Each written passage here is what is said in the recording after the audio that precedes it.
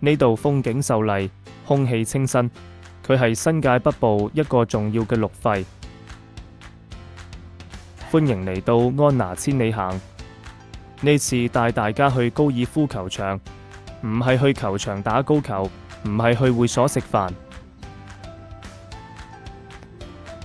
而係參加香港高爾夫球會，係粉嶺舊場舉辦嘅歷史生態遊。點讚、訂閱、留言、分享。東鐵線上水站落車，到上水廣場坐57K 小巴。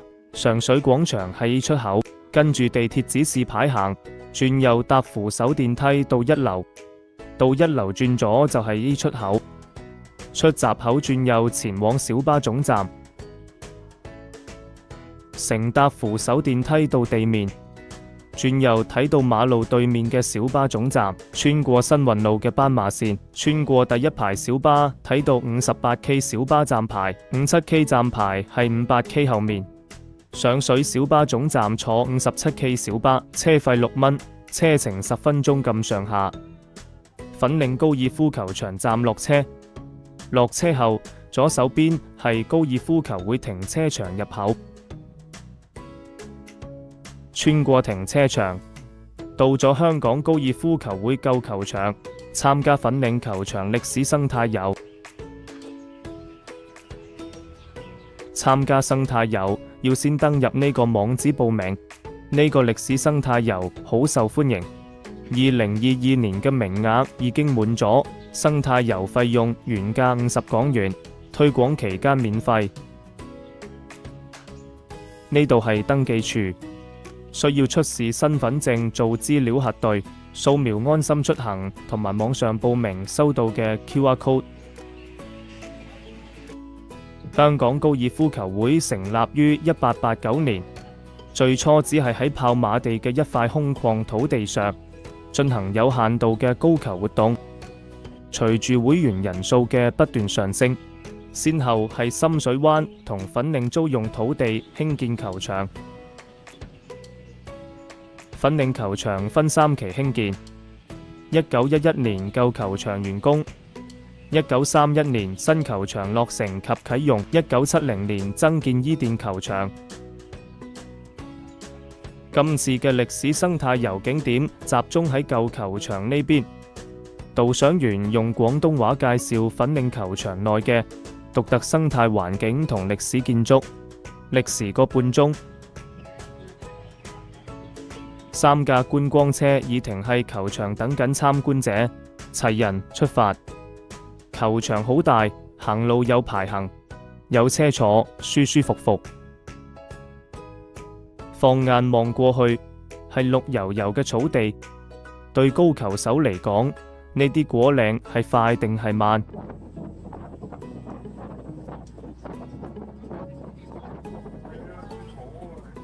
輕輕鬆鬆坐喺觀光車遊高球場，好快嚟到第一個景點。黃牛木因樹皮呈現淡黃色，似黃牛而得名。呢棵古蒜樹齡有80到100年。黃牛木根嫩葉同樹皮可入藥，中藥名為黃牛茶，佢都係涼茶24味嘅主要材料之一。佢嘅木質堅硬同埋紋理精緻，用作雕刻同製作雀籠，因而黃牛木有鳥籠木嘅稱號。球場比較接近上水，點解叫粉嶺高爾夫球場？係因為興建高球場時仲未有上水站，嚟呢度千祈唔好喺粉嶺站落車。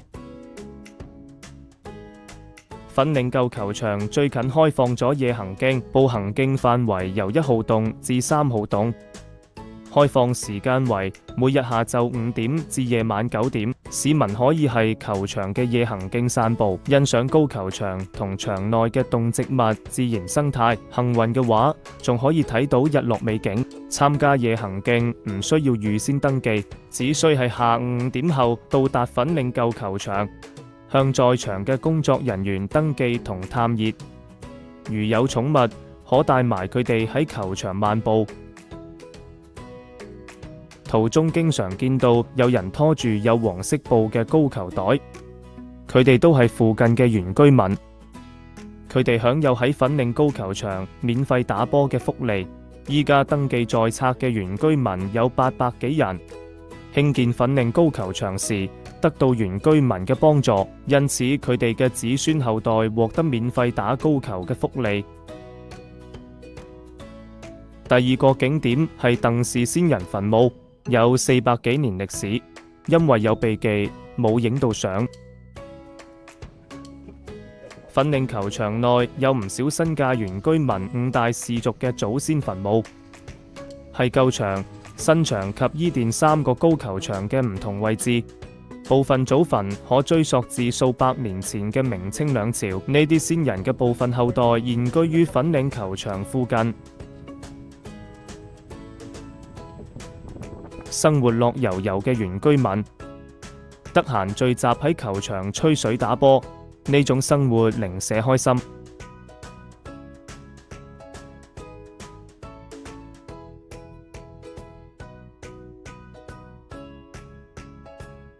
第3個景點係150樹齡嘅樟樹。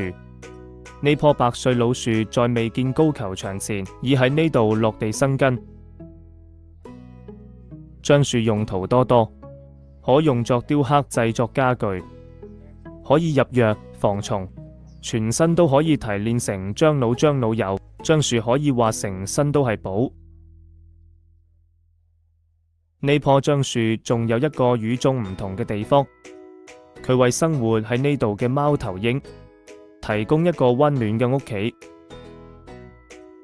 打18洞坐嘅高球車，可以坐2名球手同擺2套球桿。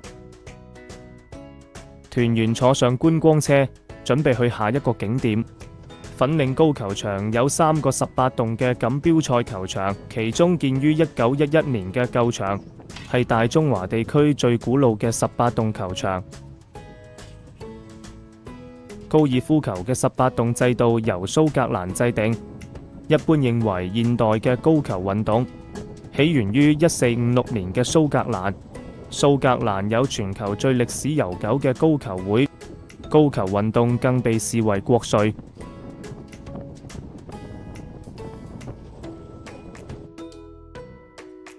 第4個景點係一樹成林嘅榕樹。呢棵榕樹有百年樹齡，數唔清嘅氣根或深入地底，或半吊係半空中，大大增加榕樹嘅整體氣勢，形成高球場一道美麗嘅風景線。除咗喺地球打高爾夫球，美國太空人亞倫舒柏係第一個喺地球以外打高球嘅人。佢喺執行阿波羅14號任務中，運咗一支球桿同2個高球上太空船。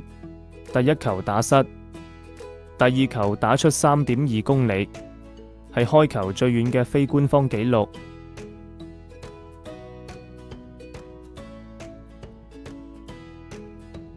第5個景點係瀕危嘅水松林。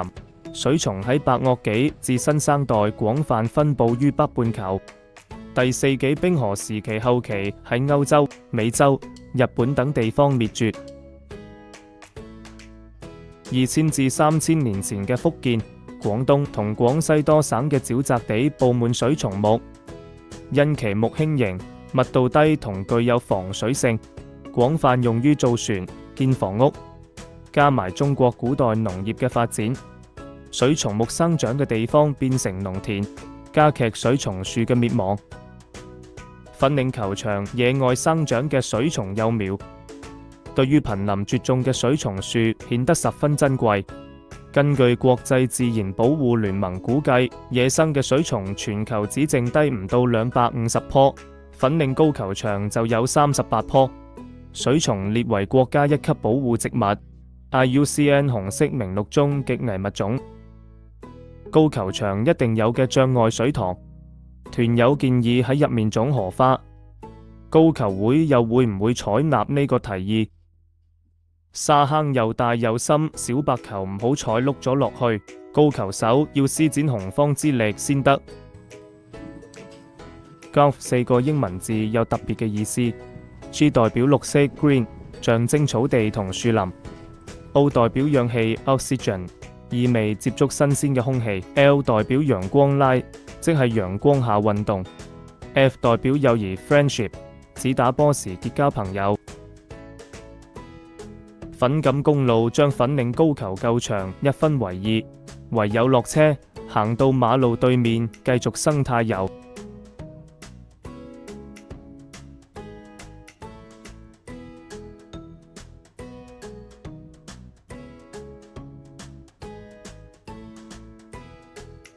第6個景點係非洲盾臂龜，園內依家飼養3隻來自非洲蘇卡達嘅陸龜。3隻蘇卡達陸龜分別係 Roger、Speedy 同 Dodger， 年齡喺7到10歲。盾臂龜需要高纖、低蛋白同高鈣食物，呢類龜生長得快，唔可以過度餵食，食得太多嘢會有健康問題。非洲盾臂龜係世界體型第3大嘅陸龜，成年盾臂龜嘅體重可達100公斤，壽命有60至70年。蘇卡達陸龜住嘅地方對出有一大片草地，呢度係高球場養草嘅地方，呢度有12塊草皮被撬走，填補18棟比賽場嘅草地。繼續坐觀光車喺高球場遊車河，遠處有2個墳墓，呢個算唔算係障礙？其他嘅高球場應該唔會有呢種障礙，佢係粉嶺高球場獨特嘅存在。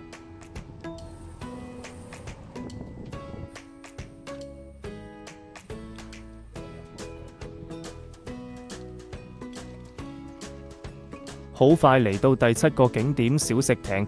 舊球場小食亭建於1916年，至今有100年歷史。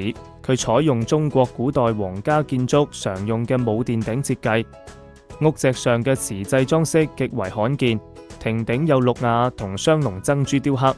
小食亭已被列為3級歷史建築物。小食亭對面係最後一個景點蝴蝶園。蝴蝶園面積雖唔係好大，但園內種植咗大量原生同蜜源植物，吸引唔同種類嘅蝴蝶喺呢度繁衍生息。香港約有240種蝴蝶品種，接近一半嘅品種曾經喺球場出現過，包括受香港法例保護嘅瀕危蝴蝶、金裳鳳蝶及裳鳳蝶。為咗俾團友能一睹金裳鳳蝶嘅真身，工作人員紛紛化身成追蝶嘅人。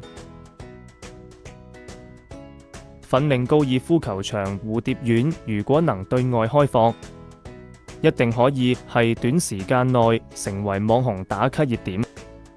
花園錯落有致，花草樹木種類多，每個角度影相都好靚。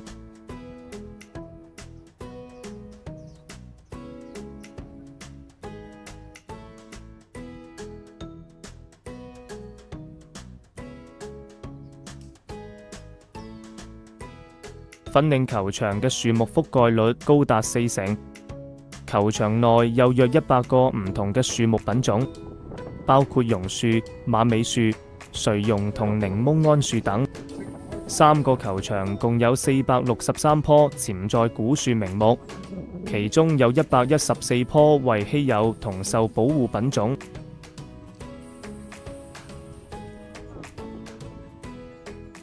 高球運動中優雅嘅舉止，喺英國被稱為紳士運動，但因球具、場地同其他相關昂貴嘅使費，通常被稱為貴族運動。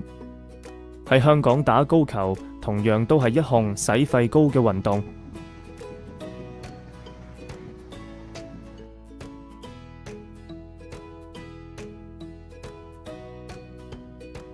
球場內樹齡超過80歲嘅樹種有榕樹、桉樹、本土樟腦樹、阿拉伯膠樹、鐵木樹、諾福克松樹同白千層。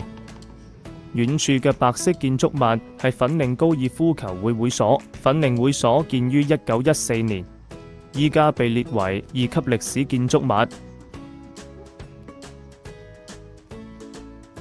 根據香港哥爾夫球會官網，舊場16號洞發球台右側有稀有品種嘅桉樹。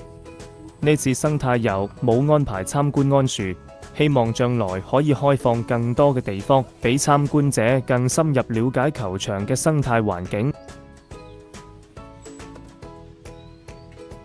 如果你想似我一樣，坐觀光車吹住微風，輕鬆遊覽粉嶺高球場，體驗歷史生態遊嘅樂趣，